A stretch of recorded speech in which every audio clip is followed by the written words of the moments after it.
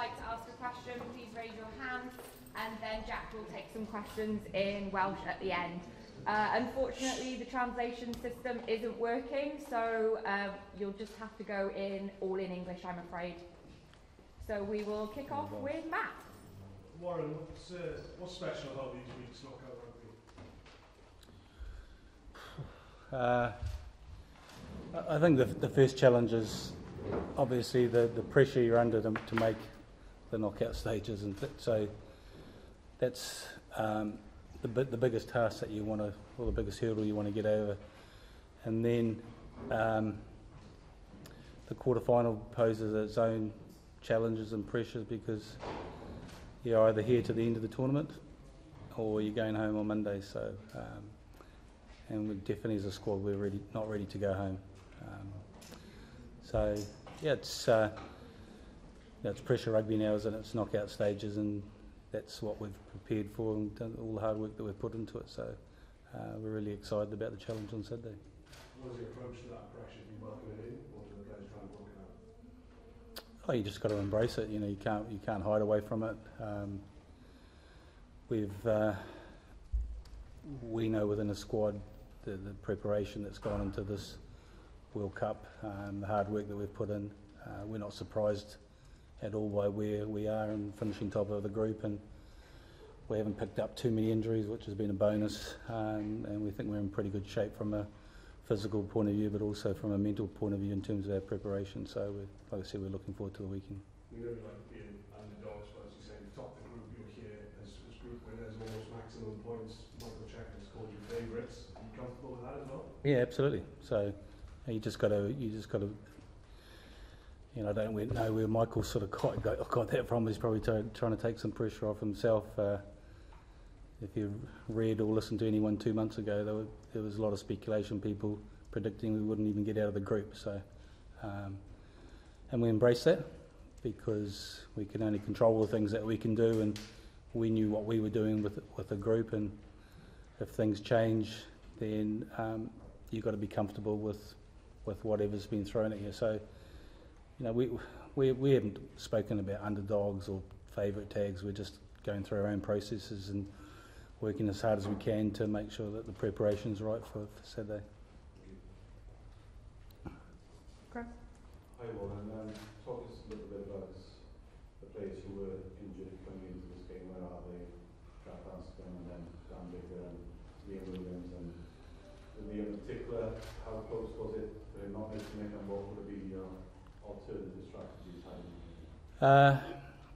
Liam's fine. He just took quite a severe knock on his knee last weekend, so he was up and running on Tuesday. We kept him out of the contact stuff. He took a full part in training today. Dan was the same. We put him on the bench last week. We didn't need to use him. You know, he's just got his pecs a bit sore. And Gareth's up and running, and hopefully that, fingers crossed, things go well for us on Saturday, and he's in contention for next week. In terms of the contingency, you know, whether that would have been Lee Halfpenny, who we know positionally and defensively how good he is. We're expecting Argentina to kick a lot of ball against us in the weekend, so that was one consideration, or whether we moved Lewis to back to fullback and Rio started on the wing. So, you know, we had options to cover that, and but you know, we didn't really have to go through the process in terms of discussing that, because we were very confident from Tuesday that that Liam was going to be fit for the weekend. And this is your fourth final as a coach. What learnings have you taken from previous experiences? What do you do differently now going into a quarter final compared to previous years? Is there something you go, oh yeah, I got that wrong at the time? I don't think the approach has been any different. It's about, I think, as a group of coaches, that we don't overcoach this week. We don't give too much information, and you know, how do you shorten up trainings? How do you? The players have done all the hard work. They've put all the work into it. So there can be a tendency sometimes that your training sessions go a little bit longer and you try and cover things off. But I try and focus on the other aspect of it. You shorten things up. We purposely had a heavier week last week. The ground that we were training on was a bit heavier. We did a lot more conditioning last week because we knew we were in the quarterfinals. So it was a bit of a top-up week, and we got through that and beating Georgia, with the plan of that being that we shortened a lot of things up for this weekend. We wanted it to be sharp, and we wanted the intensity to be there, and the guys have been excellent this week. Elgin? How were after the Georgia game, you sort of outlined what the background might look like after Talupe's injury. How did you fall on choosing Tommy and this occasion? Yeah, it was a really healthy debate with the coaches in terms of which way we went. Did we go with a traditional 6 and potentially someone who was a bit bigger and with a bit more size? But we felt that the way that Tommy had played, the turnovers, the breakdown, and it's going to be really competitive on the weekend. It was just a matter of making that decision, get our best players on the field. Spoke to Jack. He was very comfortable moving to 6. I did say to him, I think it's tough on you. I think you've been the best 7 in this tournament so far. So we kind of feel that we've got a couple of world-class 7s at our disposal. Long term, I've also spoken, it's not something that we want to replicate on too many occasions. And like I said, if we get through this weekend, it might be a different decision made for potentially the semi-final. But it's a game, horses for courses, and what we're expecting from Argentina this week, we've gone with that, the makeup of that back row, and we think they'll do a great job for us. This is also what Jack and Tommy do, whether they're wearing 6 or 7, or is it just sort of an administrative difference? No, they're definitely going to be playing 6 and 7. So Jack's sort of taking more of a role where Talupe would have been from a line-out perspective. But I see them sort of a crossover from a defensive point of view and from scrums and changing that role. But I don't think, hopefully, not a lot, too much changes. We definitely want to get the ball in Jack's hands. We know how good he is from a carrying perspective. Defensively, he's been outstanding. His kicking game's been excellent as well. So, that was supposed to be a joke, so it didn't go down well. Look, we're aware that we're probably down a little bit in size, and that's why, with Chris being on the bench, he gives us an extra line-out option as well. Coming from that, we've been happy with the way that he's progressed in the team, and again with Dewey on the bench as well, gives us a little bit more size. Really tough on Elliot. He hasn't done anything wrong, and I sat down with him a couple of days ago. He was pretty disappointed about not being involved in the 23, and he was talking through it, and I just stopped him there and I said, look, the question you should be asking me is, what the hell have I done wrong to be not included in the 23? That's what you should be asking me. Because I can't really give you an answer. You haven't done anything wrong. You've done everything that's been asked, and he's been outstanding for us. And so he's incredibly unlucky not to be involved in the 23. So, but that from a positive point of view, that I don't mind that, because then it puts a little bit of pressure on the other player to step up and perform. So, like, we're in a healthy place at the moment with the squad. They've been outstanding. They've been excellent to work with as a group. I think there's some real harmony within this camp, where the guys have been, when they've been asked to switch on, they've really focused on the rugby aspects, but they've also enjoyed themselves and had a bit of fun, meetings and presentations that they've been doing. So we've had a few laughs. So I think the balance has been really good so far. James? Jack, as a young Wales captain, how are you feeling heading into this challenge ahead, and what would it mean to you to get to the World Cup semi-final? Pretty nervous going into the weekend, but looking forward to it as well. It means everything to be able to go through to the quarterfinals, and it's been a great honour. But we're not trying to think too far ahead at the minute. Just think about the weekend, and that's one thing we've done well over the last few weeks. Just take it step by step, and that's what we'll do again for Saturday. You could have a big Welsh following at the stadium coming over. How do you roll with that play? Yeah, massive. It's played a massive role already so far this tournament. Being able to see so many Welsh supporters out in the stand supporting, and all the family and friends who've come out as well. Yeah, it's a great boost for the boys and gives a massive buzz and for everyone. And Warren, what do you make of Argentina and the challenge? They seem to be improving as the tournament goes on. Yeah, I think that they've had some pretty tight contests. The Fiji game, the Samoa, there was not really a lot in that game. I thought Samoa played pretty well.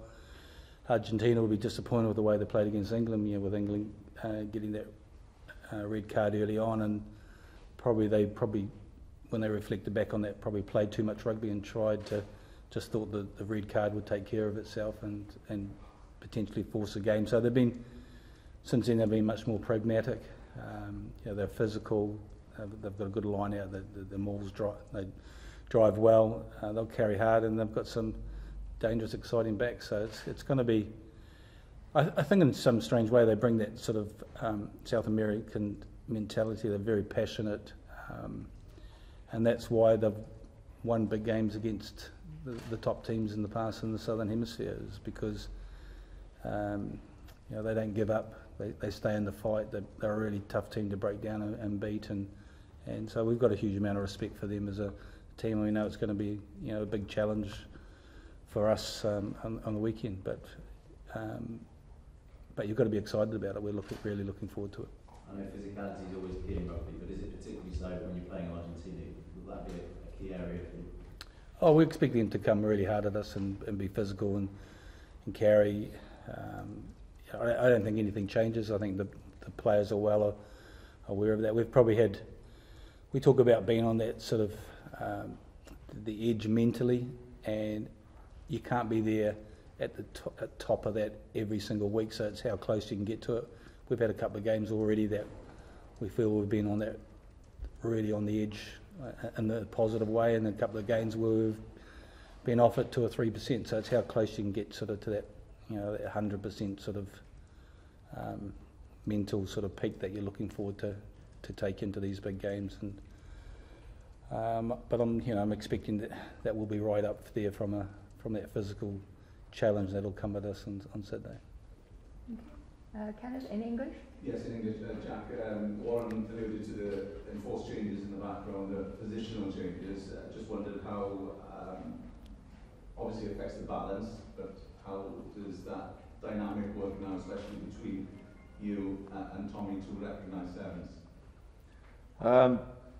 I don't think too much changes, especially like in open field. Obviously it'll be different in the set piece, but me and Ref have played together before, and I've found I enjoy playing with Ref, and we have a great balance of work with each other and bouncing off each other. So yeah, it's looking forward to it to the back row on the weekend. Because he's someone well, we played obviously I think once together for Wales, but we came through the under-20 ranks as well. Yeah, we came through together in the 20s about 4 years ago now, I think. So yeah, we played a whole tournament with each other then. So yeah, played quite a bit with Ref. So yeah, looking forward to it. Just one more. Michael Checker, as one of your favourites, although I was in the Argentinian presser yesterday, there is a confidence there that they think they haven't performed yet, that they want to take Wales on. What have you made of them so far?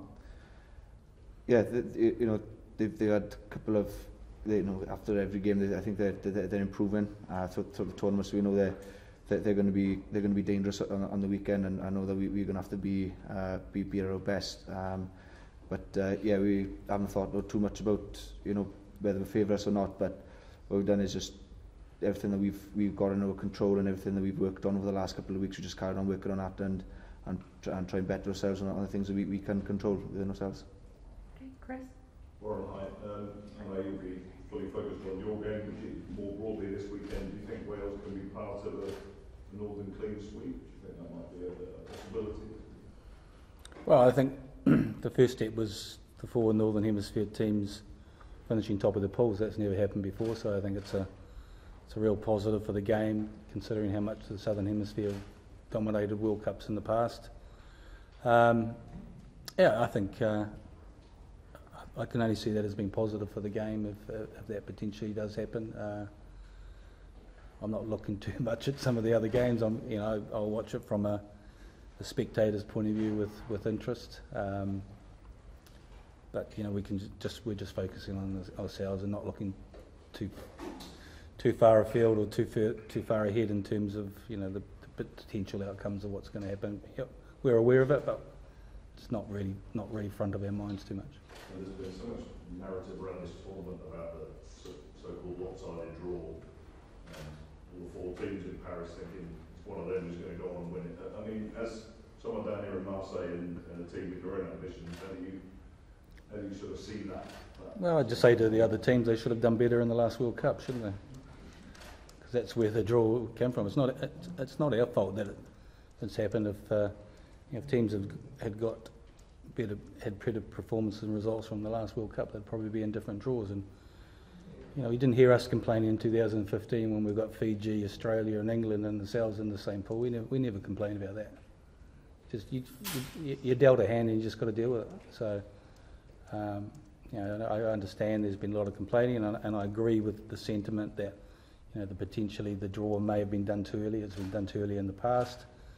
It was probably done before 2019. It was done too early as well. So whether the people in control of that next time can put the pools together a little bit later, that's up to them. But we can't change what's been done. All I can say, we were only in control of what we're doing. We're happy with the progress we've made, considering there was a lot of people speculating, and a lot of people in this room said we wouldn't get out of our group. So I said we can only play and do what's in front of us.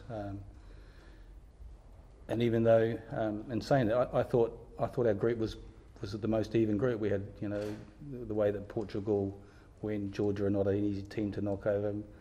We were probably the only group who didn't have a real minnow in there that had 60 or 70 points put on them. So I think that's set us up nicely for the quarterfinals, and it's kind of one step at a time.